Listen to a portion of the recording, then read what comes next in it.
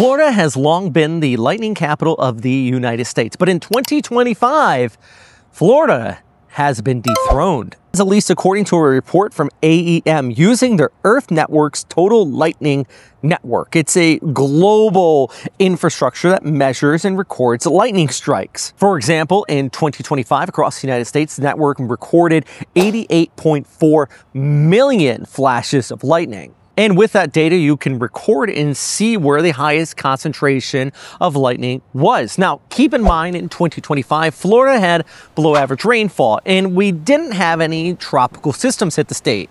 While across the central U.S., from Texas into Oklahoma, there was multiple severe weather outbreaks. So in the end, they had not only more lightning, but a higher concentration of lightning over the state of Florida for the first time. Now, does this mean there is a trend that Florida will see less lightning in the future? It absolutely does not. In fact, this was only a little bit lower than normal. In Texas and Oklahoma, where this record took place, was well above average to the amount of severe weather they had.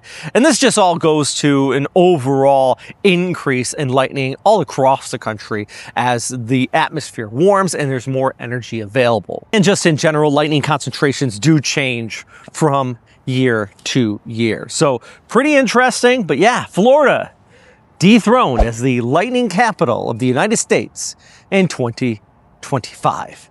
I'm meteorologist Robert Speta.